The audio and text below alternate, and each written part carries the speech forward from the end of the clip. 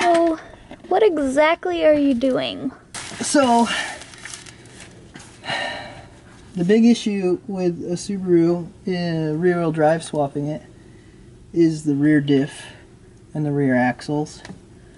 On the Legacy GTT, the Litigator, I busted an axle, just like sheared it in half. And so, to be able to drift it without worrying, I'm just upgrading this rear differential, which is the gear that takes the rotation from the engine and turns it to the rotation this way. I'm upgrading that to what's in a Ford Explorer, and using the Ford Explorer axles, which the Subaru axles are about this big, a little bit bigger in diameter than this one, and the Explorer axles literally are this big. Oh, okay. So there's no way they're gonna break. And I can get Explorer axles at the junkyard for $17. And if I was to buy upgraded Subaru axles, they're like $400 for two. Whoa. And it would still be questionable if they would take the power. But then you still have the limiting factor of this differential. And so I'm going to retrofit the Ford rear differential into the Subaru subframe using the stock Ford Explorer axles. And to do that, I'm going to have to basically make a whole new custom knuckle. And so I'm using rear brakes from a 2015 Ford Mustang, and a wheel bearing from a Honda NSX, which is the Honda supercar. On this body style, the rear knuckle is one piece with the trailing arm, and so I'm building a custom trailing arm knuckle that will be able to mount to all of the stock Subaru suspension components, and I'm gonna have to offset it because the Explorer axles are like an inch or two wider or longer, and so it'll push it out a little bit farther, but there's a lot of space on the body, so I can still fit a tire underneath it. I'm hoping that it'll look stock from the outside, and you won't be able to tell until I get on track. The cool thing, I guess the big thing, the reason why I'm doing it this way, first, it's cheap. Like, I got the rear diff for 75 bucks, I get axles for 17 bucks. Yeah, it's a lot of custom fab on my end, but once it's there and I'm finished with it, it has like unlimited potential for power handling. So I can do whatever I want on that end of the car, and I won't ever have to worry about the rear end again. So maybe at some point I'll put a V8 in this. That'd be fun. That'd be a lot of power. That'd be great. I was just loosening all the bolts that I could while it's still attached to the car where I have leverage. So just breaking all of these that are like kind of rusty. And then the subframe is only 4 bolts, or 6 bolts basically, that are huge.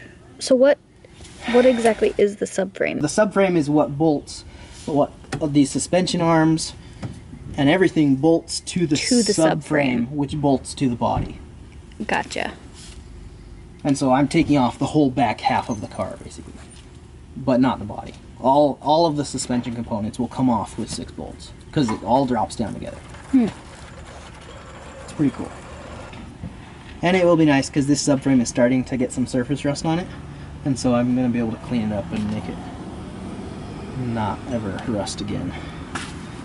So, and this is a different style than what's on like a Forester or the Litigator's rear subframe. Totally different. So this is different suspension. Yeah, it should be good. It's going to take a lot of fab work, but I have basic tools I need to do it, and so it's not going to be that big of an issue. It'll take time, but that's what I have right now. Yeah. I like that it's cheaper. Yeah. Yeah, me too. There are better ways to do this than the way I'm doing it, but they're all more expensive, and so... Gotta keep it dirt cheap. Yeah. When I have almost unlimited time and very limited financial resources, this is what you do. Yep. Otherwise, I'd just go buy a BMW and call it good. Anyway, yeah. So I would assume that most of you watching are really wondering why the heck I'm doing this. Why are you converting a perfectly good Subaru to rear-wheel drive? And frankly, why don't you just go buy a BMW or Nissan? And I don't know why. Unfortunately, that's not the way I'm doing it. I don't know. I'm kind of crazy, I guess. This can be done, and I want to do it.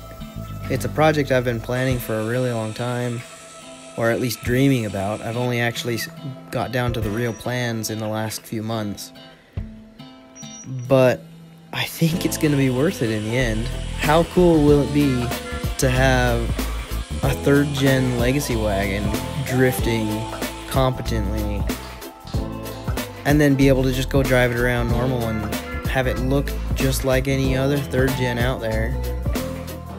Nobody's gonna think anything of it. And then I'll get on track and roast some tires off. It honestly would be cheaper and easier to start with a rear-wheel drive chassis. The only thing that makes me not want to do that, though, is that it wouldn't be a Subaru. How's it going? Hey. Good. So, I just got some parts for the knuckles. These are weld-on bushing, so just the bushing itself that goes through there, and then basically, since I'm making this piece myself, these are gonna take the place of that. And so those just came. They're sweet. Anyway, this though, just positioning the Ford pumpkin in the subframe. Is it gonna fit? Yeah, it's definitely gonna fit. Before I cut some things off, it was looking really tight, but I cut the horns, I guess you'd say, the original mounting points off of the pumpkin cover, and then I was able to actually get it down in. Yeah, those are the chunks over there. Cut off horns. Yep. And so with those cut off, it does fit. And then I cut out right here the original mounting point for the Subaru Diff, just to be able to get some space, because this has to get pushed back farther than what I could with those there. So that'll get plated, weld that in, and so basically I'm just fitting it.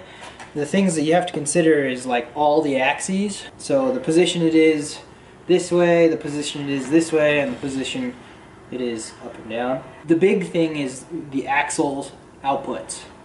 You want them lined up as close as you can straight out, so they're not like bent back all the time.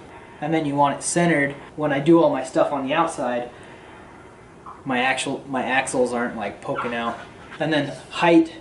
So a lot of that is just going to be what works best as far as clearance of the axles. I've got everything clearanced for it to be able to move in and out and up and down as far as I need to. And side to side, I guess. But side to side is the big thing I'm working with is where the axle, the CV cups, have potential to contact these supports in the cross member down here, the underside. I think I'm in a good place as far as that goes, though. I should only have minimal trimming that I'll be able to reinforce when I'm done. But yeah, other than that, I just need to go and buy some metal so I can actually start fabbing it up.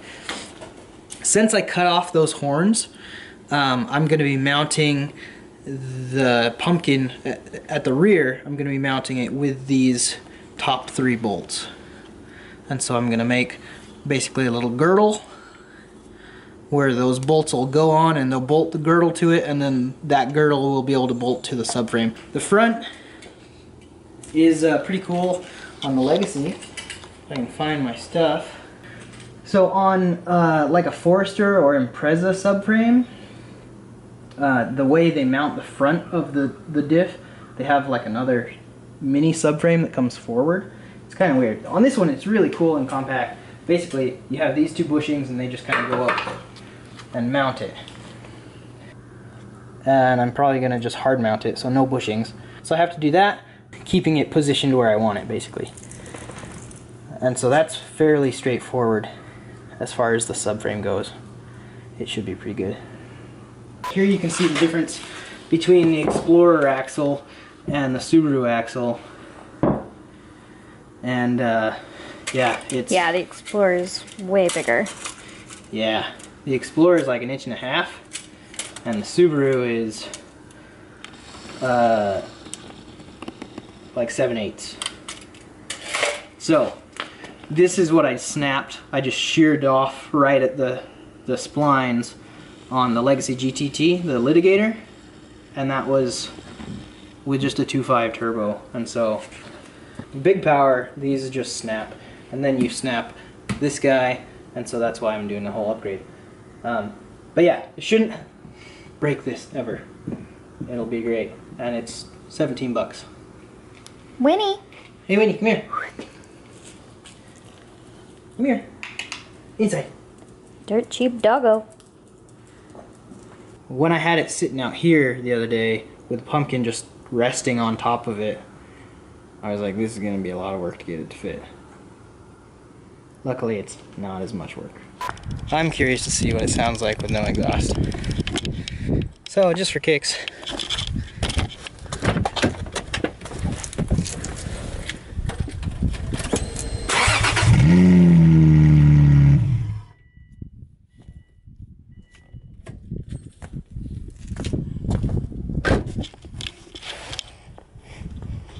Sounds nasty. So not to go on that route.